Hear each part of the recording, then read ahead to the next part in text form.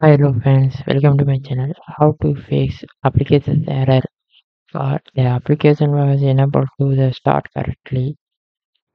Step by step follow the steps. First step, go to the search bar, search the control panel. You click to open. You select the region. Click to open.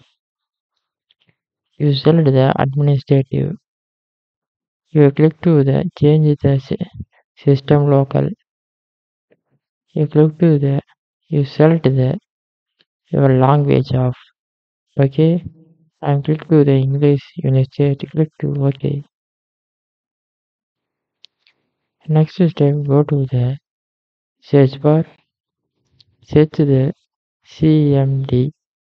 You click to run as administrative. You select the yes.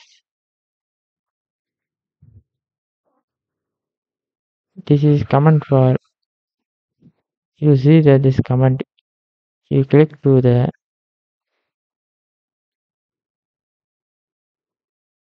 copy.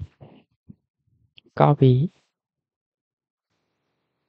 You select the paste. OK. Next command for this is the next command. You click to copy. You click to the paste. OK. Next step, go to the Windows icon.